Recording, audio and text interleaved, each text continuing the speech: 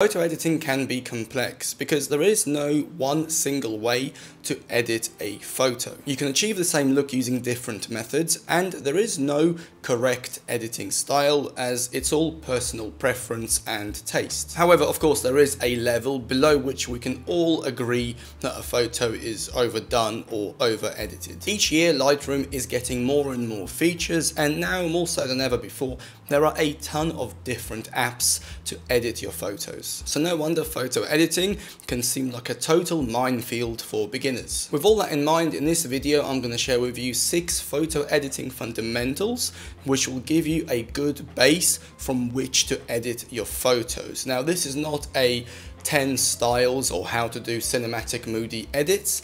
Instead, this will give you a solid grounding from which you can then edit as you wish. Also, this video is sponsored by Squarespace, but more on them later on. Before we start, it's important that we have a good image to work with. A photo that's been taken well in good light, with good composition, with an interesting subject, will just be a lot quicker to edit than a photo where we haven't used the best settings, or perhaps the light's not very good and we're trying to rescue a bad image. I know this sounds a little bit vulgar, but it's true. You can't polish a turd. In other words, don't expect editing to fix a poorly taken photo. A good analogy for this is if you imagine you spend a whole day cleaning a car and you detail it and it looks like brand new. However, the chassis itself is rusted through, and the first speed bump you go over, it will crack. Well, it doesn't matter how well polished or how nice the car looks, it's still useless. Well, the same applies to your photo. It doesn't matter how much editing you do, how many color grades you apply.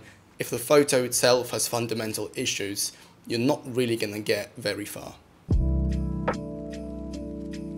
The first step is to set the correct exposure and white balance. Now in many cases this will be good to go straight out of camera. However, in some scenarios like shooting in harsh light or even snowy conditions, you can get an image where the exposure is not optimal nor the white balance. If you start editing your shadows, whites, blacks, highlights before you set the general correct exposure, you're technically shooting yourself in the foot, because sooner or later you will have to fix the global exposure, and perhaps some of the more extreme edits like lifting your black point too high, introducing a bit of noise, you wouldn't need to do if you just set the correct exposure from the start.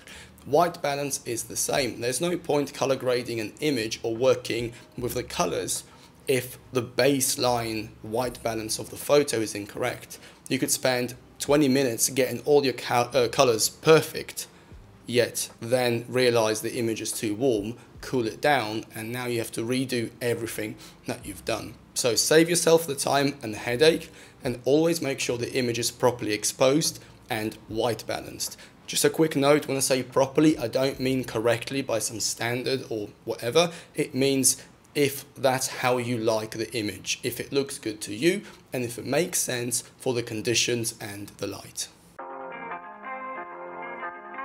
The next step is to make any geometrical changes and the crop.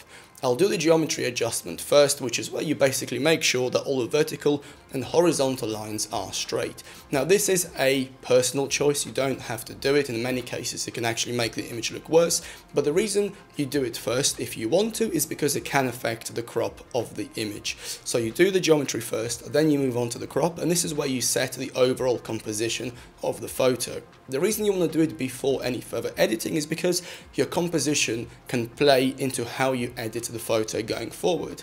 Perhaps if you go for one type of composition, you would use a slightly overexposed look, or perhaps if you go for a different composition, a more muted look might be more appropriate. So do that first. With the image properly exposed, white balanced and cropped, the next step is to do your biggest, most creative and most noticeable effect first. Now that could be applying a preset, it could be applying a different type of light to the image and relighting the image, it could be converting it to black and white, or it could also be applying a very heavy contrast adjustment or a very heavy color grade. A good way to put it is that if you start editing all the sliders and start fine-tuning the image, and then you think, actually, I want to apply a heavy color grade, well, you might have to undo some of the work that you've already done. Instead, you do the biggest adjustment first, the one that makes the biggest difference, and then you make all the small adjustments around it to sell that effect. Here's another analogy. If you take a glass which represents your photo, you take an apple or an orange or whatever fruit that represents your big edit, and then you take the water itself which represents the small edits. If you first fill the glass with water, which is all your small edits, and then you think, let's do the big edit, put the apple into the water, what will happen? Well, all the water will spill out because it has to accommodate the apple. Then you have a bit of a mess and time to clean up. However, if you put the apple into the glass first, therefore do your biggest effect first, and then simply just top it up with water, then you don't have to undo anything and everything fits in perfectly. So do your biggest and most creative effect first, and then use all the other smaller adjustments to sell that effect. The next editing fundamental is try to work with the photo that you have and don't work against it. It's a quite a big topic, I'll do a whole separate video, but for now I'll keep it brief. So what do I mean by that?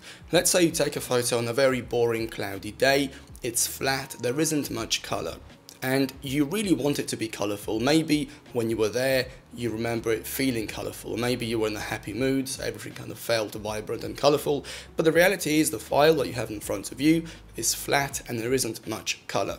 You can start fighting with that file and trying to force colour into it by sliding the saturation all the way up, or maybe doing a heavy colour grade. And all you're going to achieve is you're going to just ruin the image and make it muddy.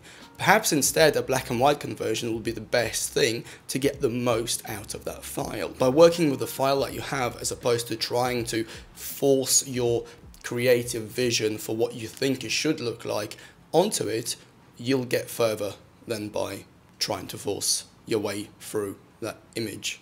I think that makes sense. I think this advice is slowly fading away, however I still hear it now and again, and that is you need to have your histogram in the middle in order to have the correct exposure. The reason this is not the best advice is because a histogram is nothing more than a mathematical and data-driven representation of where all your pixels are from black to white. It doesn't care about how the image looks. It doesn't care about what looks tasteful. All it cares about is data. So following the histogram blindly without adding your own interpretation of does the image look good is the same as blindly following a sat-nav that's taking you straight down the road, even though you can clearly see the road is flooded. Mind you, people still do that and they drive in the fields and stuff, but I digress. So obviously you're not going to just blindly follow the sat-nav and flood your car. Instead you're going to stop, think, okay, well I have to go a different way. It's the same thing with editing using the histogram. Yes, the histogram might say your image is technically overexposed, but if it looks good overexposed and it works overexposed and you like it, then that overrides what the histogram says.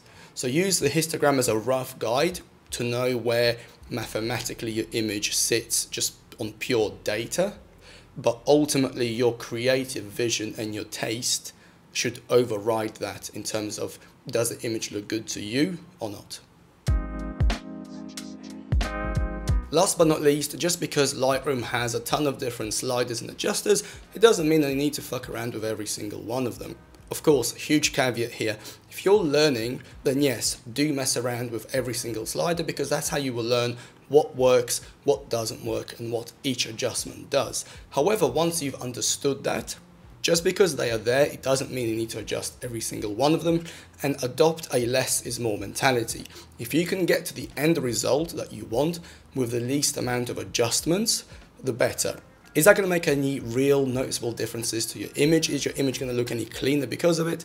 I don't know, it's debatable, depends how far you mess around with, but it's just a general minimal approach which I believe will take you much further than messing around with everything and hoping for the best at the end of it. Okay, that's all for this video. I'm starting to lose my voice. The aircon is running on max at the moment. I still have another 2 talking heads to film after this, but hopefully they come out right. Again, waffling. So hope you enjoyed the video, hope you got some useful information out of this, and hope that it will improve your editing workflow going forward. Of course, if you have any of your own editing fundamental tips, so to speak, please use the comment section for that.